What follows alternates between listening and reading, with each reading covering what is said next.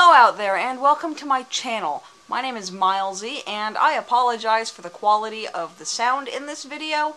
Hopefully it doesn't sound too garbage, but ordinarily when I record these I use my phone to capture my audio and then I splice them all together. But I'm not doing that today because I want to show you how to do something with your phone. And what I want to show you is how to take pictures of a glow-in-the-dark project. Now I've had this guy up for about a year, a little bit more. Finished him a while ago, and what most people don't really realize is that his skeleton glows in the dark. Because I don't have a good picture of it, for some reason I've never taken a good one. But it is actually really easy to get a good picture of a glow-in-the-dark piece with glow-in-the-dark floss, blacklight floss, anything. And all you need are a good camera. Ordinarily, I will use a DSLR, but most smartphones these days have pretty decent cameras on them. So I will show you how to use your iPhone, your Android, whatever you need. I have an iPhone, so that's what I'm using. You also need a black light. Just a simple little light that can fit into any standard lamp is all we need. You need this big, scary thing. It's a tripod clamp. And the adapter for the tripod clamp that will go on a tripod, which the camera is currently on right now, because this one won't fit on the other tripod, so that's going to be interesting. But you can get every single one of these for under $10. Most of them you probably already have around, like a phone, and most people have a tripod sitting around that they never use. And if you don't, you can always go to a thrift store, find one pretty cheap. That's where I got both of mine. And also handy is a remote shutter release, which in the case of the iPhone is your headphones. That's all we need. That came with the phone. I don't know if Android has a similar functionality. It probably does. But with the iPhone, the volume buttons control the shutter, so the volume buttons on your headphone will also control the shutter. So that's what we're going to use, and I'm going to get that set up really quickly.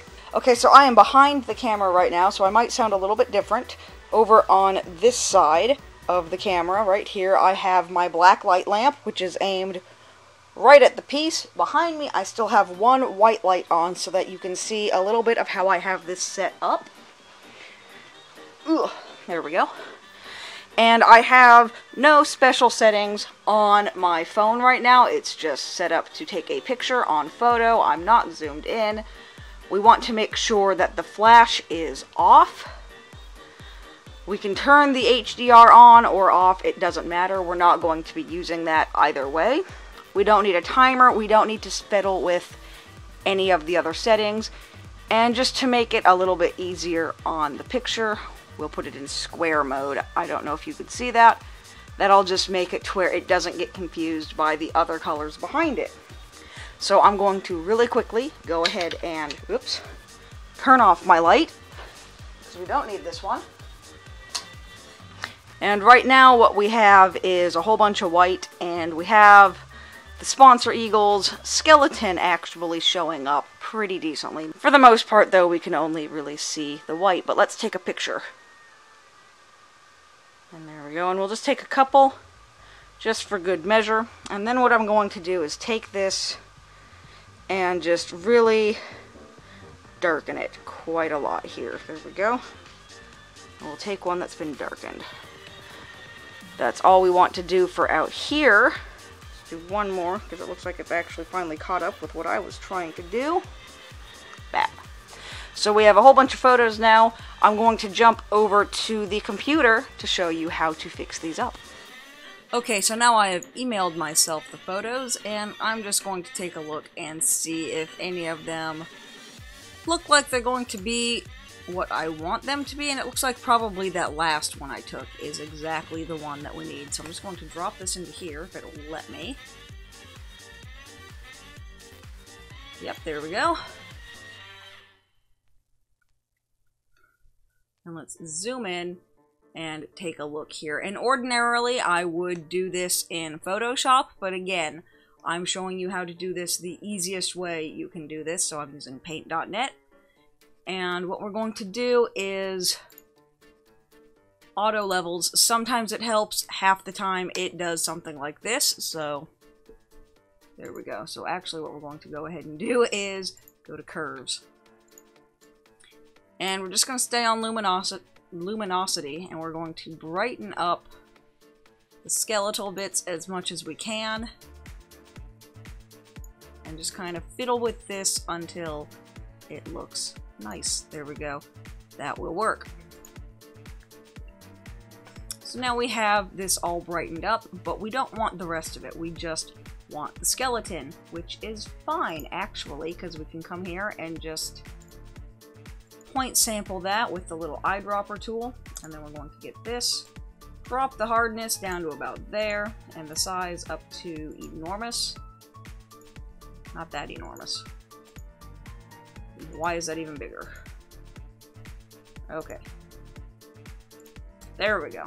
That's what we wanted. And we're just going to kind of paint out everything we don't want. And I'm not even using my tablet. I am super lazy. Oops, I am using my mouse.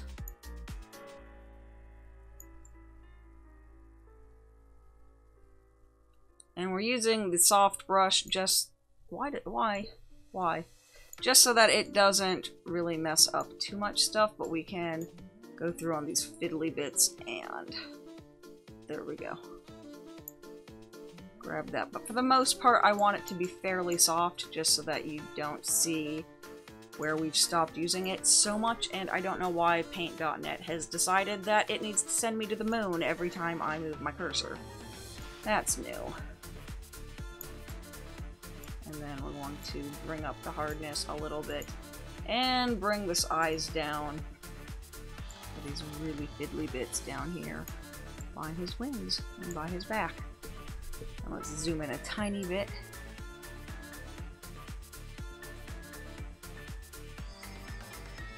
Now this is getting a slightly different sort of look because the shading isn't actually... I want that really hard now. The shading isn't actually glow in the dark. I only use glow in the dark for the bits that are really highlighted. Would love to know why it's doing that.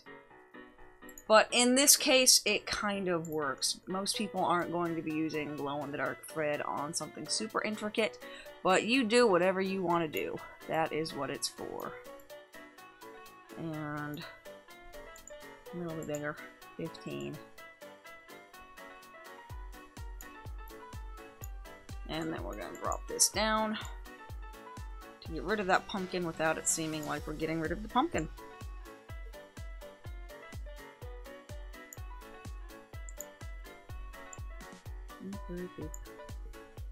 And that can be a little bit bigger now while we go in next to the wing.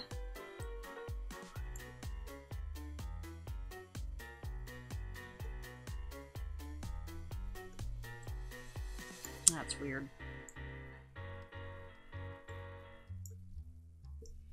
And it's just kind of going to be a game of playing with your brush size and the brush hardness, because we just want to get rid of... That went the wrong way. We just want to get rid of all of the bits that don't actually glow in the dark. We don't need those bits. They are not important to us. We just want the skeleton. So, here we go.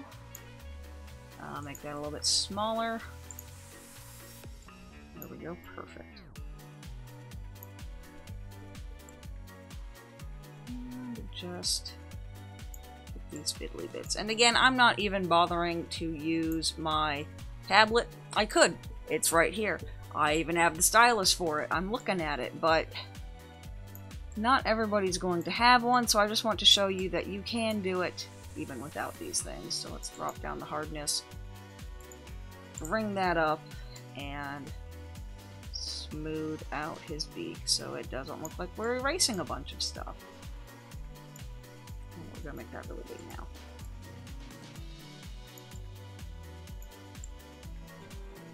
There we go. Perfect. Because the stitches aren't going to be perfect. There are going to be some bits that are a little bit more under the fabric than on top, etc., etc., etc. And now we are just going to go into the brightness and contrast. We want this to be a little bit brighter. but a lot more contrasty. About there. And that'll really get rid of anything that shouldn't be there. There we go. And then we're just going to select, I guess we're going to zoom out because it's being a dick. There we go. And if you hold down Shift while you are selecting, you will get a perfect square, and then we can move that around with, not that tool, apparently this tool. There we go. Move that around to center him. Come up here and hit crop. And there we go. There is our glow-in-the-dark eagle, all of the bits of him that look glow-in-the-dark. You can't see the pumpkin, you can't see any of his feathers, there's no more background, it's just the glow-in-the-dark parts. So I hope you guys found this helpful. I've seen some questions about this stuff lately, which is why I wanted to go ahead and do a quick video on it. So if you have any questions, please let me know down in the comments below, and I will get to them as soon as I can. But thank you so much for liking, commenting, subscribing, all that fun stuff. Make sure you check me out on social media and check out the links down in the description below, and I will see you next time. Bye! Thank you for watching. If you would like to support future videos and get some neat stuff in return, please head over to my Patreon page. Your support means a lot to me and goes a long way. If you're not in a position to donate, consider sharing this video with your friends to help this channel grow. Otherwise, please enjoy this goat.